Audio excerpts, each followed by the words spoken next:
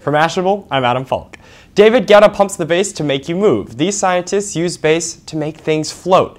Check it out. Scientists with the Argonne National Laboratory are testing the effects of acoustic sound waves on individual droplets of liquids containing pharmaceuticals.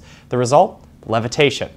Basically, scientists turn the two speakers toward one another. Each one pumps out high-powered 22 kHz sound waves. You won't be able to hear it, but you'd be able to feel it.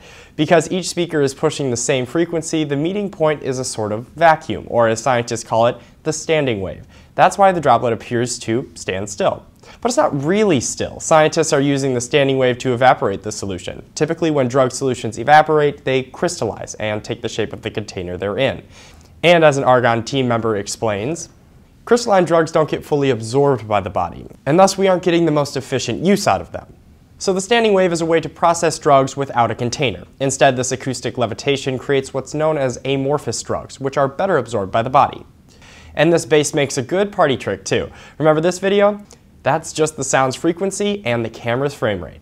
For Mashable, I'm Adam Falk.